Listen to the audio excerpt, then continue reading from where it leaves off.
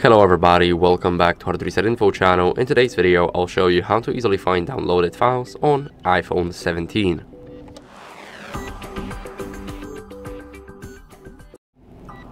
So first, what you guys want to do is go over to the Files app.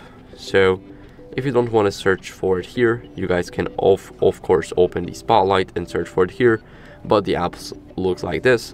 Now let's go over to Browse. Here we need to click twice to go over to the main page, and downloads should be in your favorites. If not, then it will be in locations, but it's in favorites by default.